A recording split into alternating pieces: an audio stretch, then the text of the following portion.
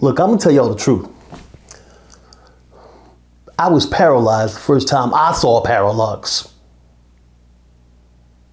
For real though.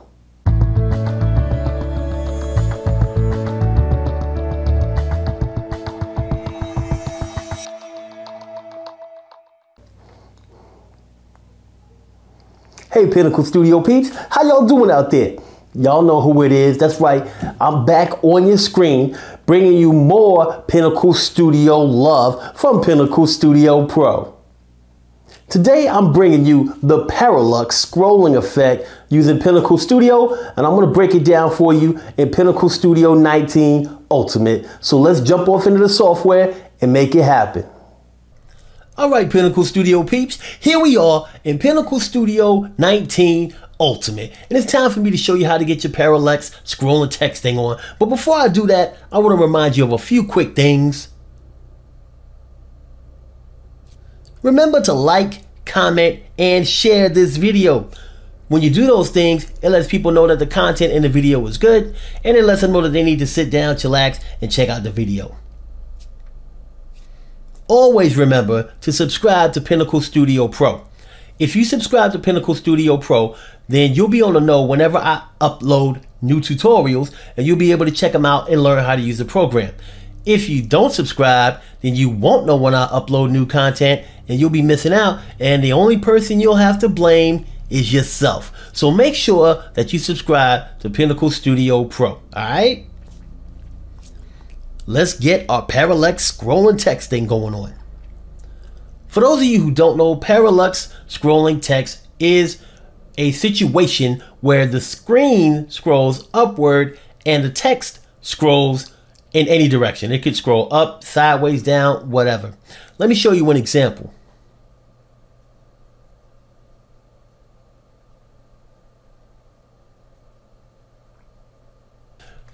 The first thing I want to do is I need to create 2 or more, however many you want, layered images. Now, I'm not going to show you how to create layered images because they can't be created using Pinnacle Studio. They have to be created using a photo editor. So you can easily search YouTube and find create layered image paint.net or create layered image Photoshop. Search that.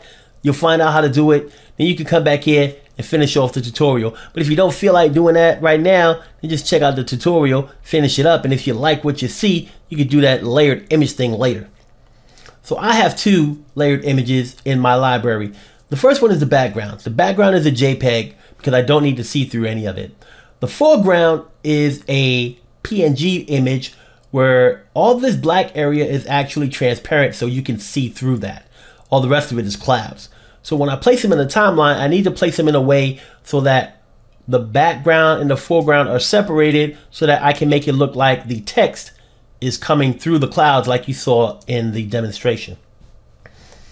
So I'm going to take the background layer, I'm going to left click on it, and I'm going to drag it down into one of the bottom AV tracks.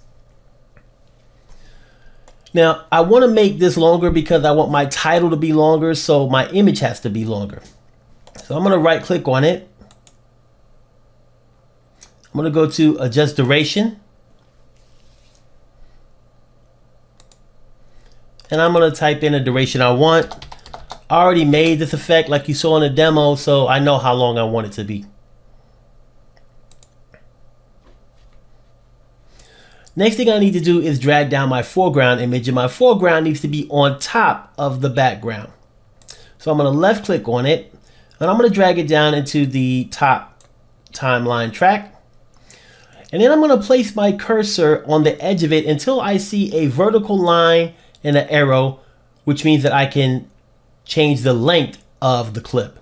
So I'm going to hold down my left mouse, I'm going to drag this out and till it snaps into place. And now they're both the exact same duration. Next thing I want to do is I want to make my timeline stretched out some so I can see more frames and makes it easier for me to do what I need to do with the title and the scrolling and everything. So I'm going to place my cursor over this little bar at the edge of it.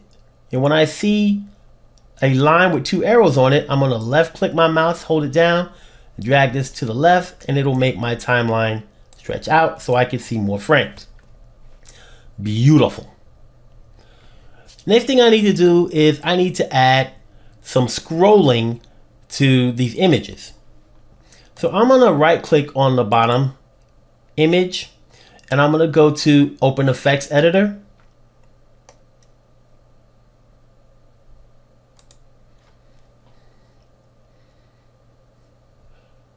Then I'm going to go to 2D, 3D. And I'm going to go to 2D Editor Advanced.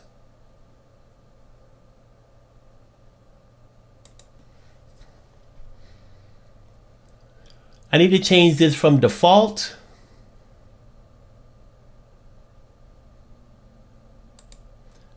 to no preset.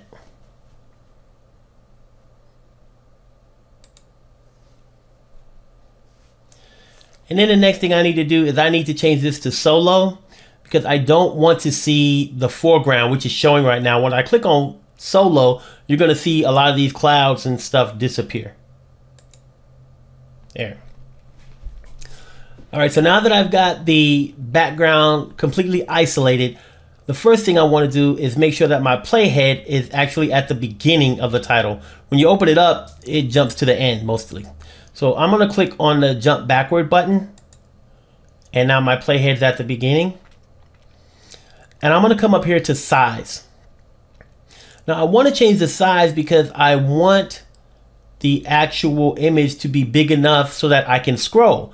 If I try to scroll right now, as soon as I started scrolling the image, you're going to see black. So I'm going to go to size, and then I'm going to go here to this padlock. Make sure that the padlock is locked and it is orange. If it isn't, click on the padlock. And then what that does is it locks the horizontal and the vertical so that when you change one, the aspect ratio stays the same and it doesn't get all crazy like, you know. So now I'm going to change either one, horizontal or the vertical, to 200. And so now the image is bigger. So now if I scroll, I get to see more of the image. I won't see a black screen. So the next thing I need to do is I need to go up to the 2D Editor Advanced area, and I need to turn on keyframing by clicking on this little diamond. And when you click on it, it should turn orange. And now it also created a keyframe at the beginning of the title. So now we need to go to position.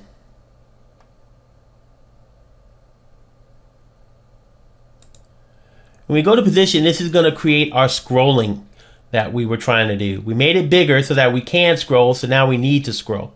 So I'm going to change the vertical. So we want everything to move down at the beginning of the clip so that we can scroll up. So in order to move everything down, I'm going to do this to -50. And I'm going to hit enter. I already know that -50 is the right number for me. If I did -51, you start to see black at the top. All right. So that's the first keyframe. So now I'm going to click on the jump forward button so it goes to the end. And now I'm going to change the keyframe to 50. And this makes it scroll all the way to the bottom. So now if I scrub my playhead across this, you'll see that when I go forward, it goes from the top of the image all the way to the bottom of the image. So when we play this back, you'll have that effect on the screen. So I'm going to click on OK. And now we want that same effect to be on the foreground because they have to move together. So I'm going to place my cursor over this pink line until I see an arrow and the letters FX. I'm going to right click on that, go to Effect. Then I'm going to go to Copy All.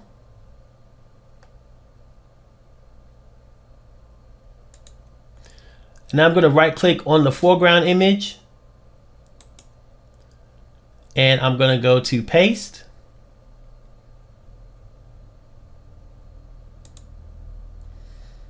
And now everything is scrolling from the top to the bottom. Beautiful. Next thing I need to do is add my title. So you're gonna have to add your title at the position in the timeline that is best for you, and you're gonna have to make some adjustments until you get it exactly where you want it. I already know where I want mine at, so I'm gonna place mine there. So I'm gonna click on track 2 to make sure that it's activated. And then I'm going to click on the create title button. And when I do that, it should add a title on track 2 right where my playhead is located.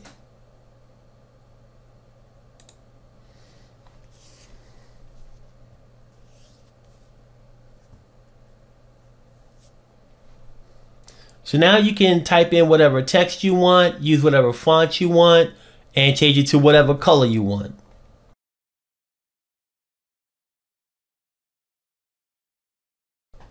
All right, now that that's all done, you need to create your scrolling for the text. So what we're going to do is go to Motions,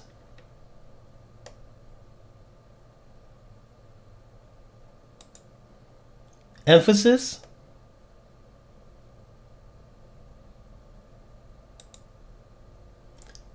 and Roll Up.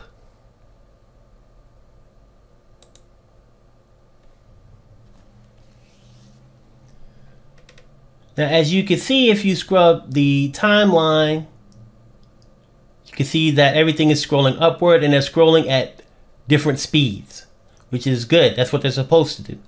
But you can't really see the text coming out of the clouds. So what you need to do is place your cursor above the edge of this pill where you see the cursor changes into a line with 2 arrows. Hold down your left mouse and drag this to a position that you feel is better for the text start time. Because right now, this is too early for it to start because it's not coming through the clouds. So I'm going to come to right about here. And now we can see that the text doesn't start until sometime after this pill. And that looked a lot better.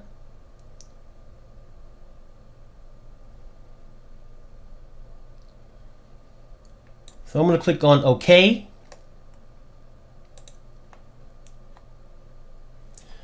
And what I want to do now is, it looked better, but it wasn't, still not as good. So I want to drag out my title so it's longer before I make any other adjustments. The reason why I want to do this is because the longer I make the title, the longer it will take the text to appear as well. So I'm going to right click on this and I'm going to go to adjust duration.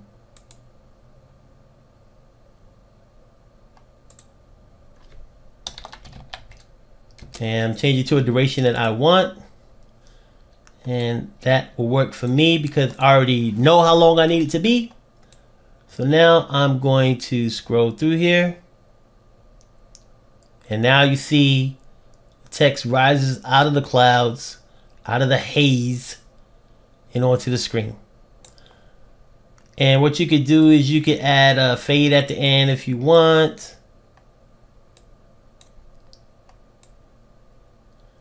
Since the title is going longer than the images, and it should look real good.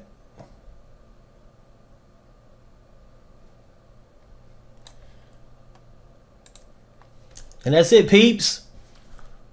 Parallax scrolling text for your viewing enjoyment. Alright guys, you know the routine. The thumb, the one that's pointed in the upward direction, click it, like it, live it, love it, hug it, show the thumb some love, people. Comments. If you want to get with me, leave a comment on the video. Otherwise, you may not hear from me. But if you do comment, I will respond. And if I can't help you, I'll point you in the right direction to get you the help that you need. And last but not least, if you want to get goodness like this on a regular basis, you got to subscribe. If you don't subscribe, you'll miss out whenever I upload a video, and then you won't get my luscious Pinnacle Studio tips. Thanks for watching. See you again soon.